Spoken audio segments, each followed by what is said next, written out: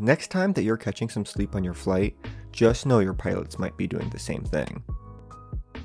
Passenger and cargo airlines routinely have 12+ hour non-stop flights, and pilots don't have normal desk jobs where they can go home after 8 hours. They also don't have normal jobs in the sense that if pilots go to work tired, or if they get fatigued while working, they could cause the deaths of hundreds of people. Government agencies and airlines understand this, and have put rules into place to help pilots get rest during a long workday. There are two different types of sleep during flight, controlled and bunk.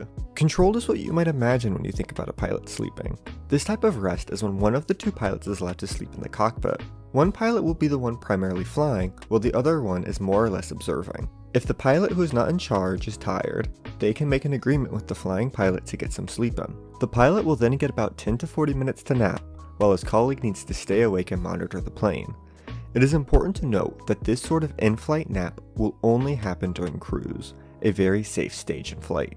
It's also important for the pilot who is flying to stay awake, so it's not uncommon for a member of the flight crew to check in periodically to make sure one of them is awake.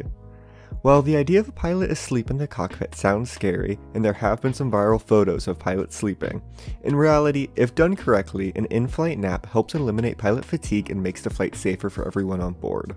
The other sleeping option is only used for long-haul flights. This style is called bunk. It's when the plane has beds for the pilots and flight crew to sleep. At this point, you, the viewer, might start to type a comment that goes along the lines of, "I've flown on many planes and I've never seen a bed in a plane before. Fake news." And you'd be correct.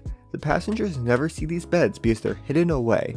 Depending on the plane, the beds can be placed above or below the passenger cabin. Some people say the sleeping rooms are claustrophobic, others claim the rooms are cozy. Comment down below what you think. Personally, I would take it over an economy seat any day of the week, but that's just my opinion.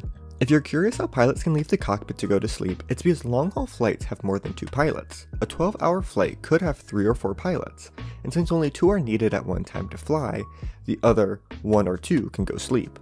All the pilots need to be in the cockpit for takeoffs and landings, but besides that, it's up for the airline to decide how the pilots split their time flying and sleeping. If you enjoyed this video, please hit the like button and subscribe. I'm still figuring out what kind of videos to make for this channel, so comment down below what kind of topics you would like to be seen made into a video. Thanks, bye bye.